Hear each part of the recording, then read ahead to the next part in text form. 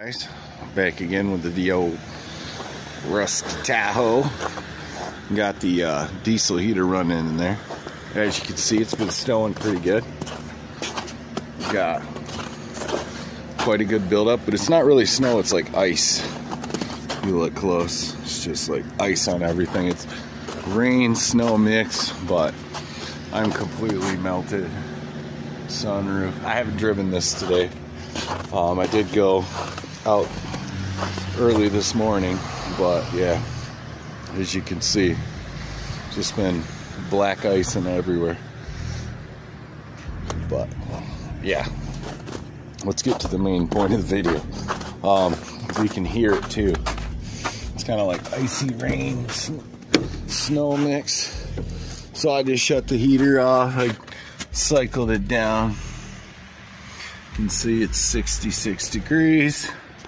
I can turn that on, and what I'm trying to show you is I can actually, right now I don't have the battery in here, so I never permanently wired this because this is an experiment.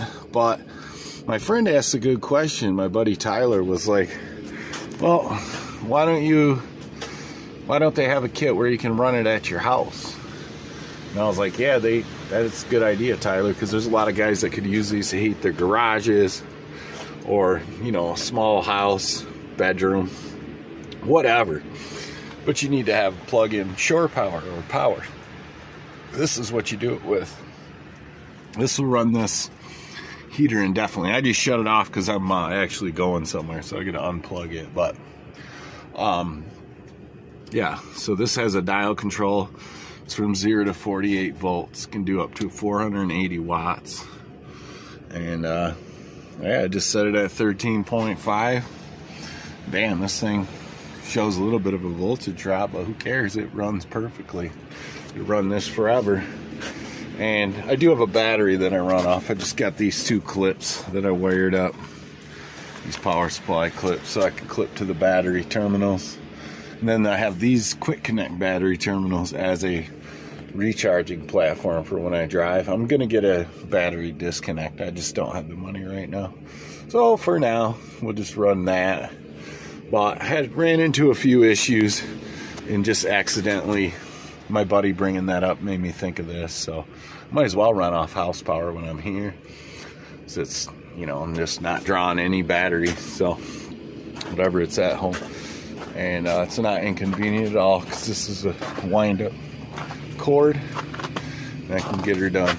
But yeah, until next time, I just thought I'd give you a little update about these diesel heaters. If you wanted to run one in your garage or like in a bedroom in a house or whatever, you got that option. You can get these for about, this one right here, that 480 watt 48 volt, I think that set me back like $30 or $40. I actually have two of those.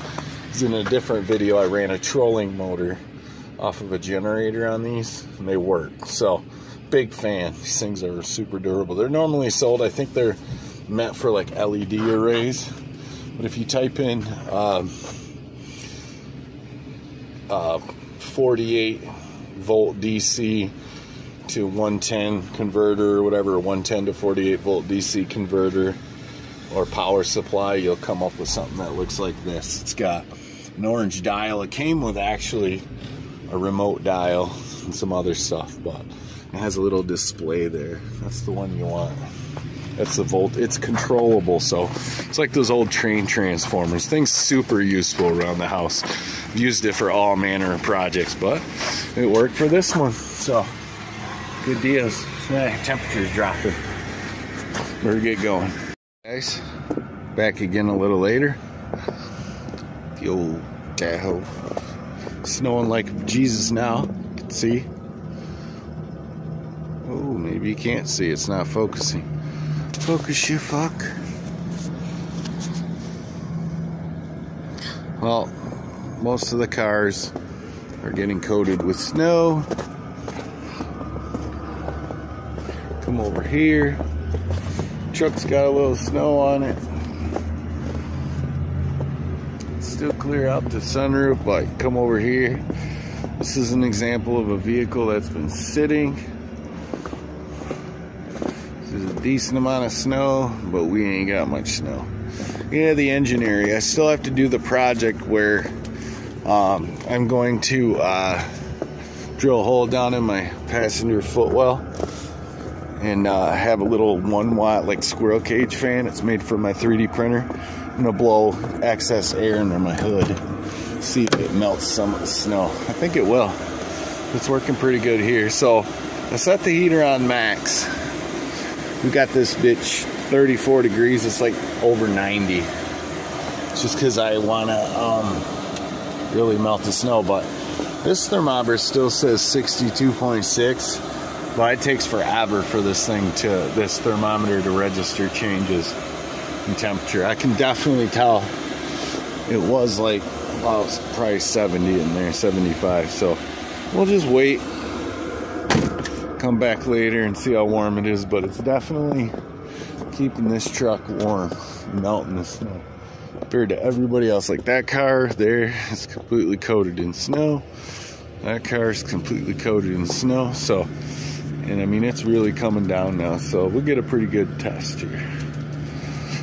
And yeah, and we're all plugged into the house current. I got the battery charging for tomorrow.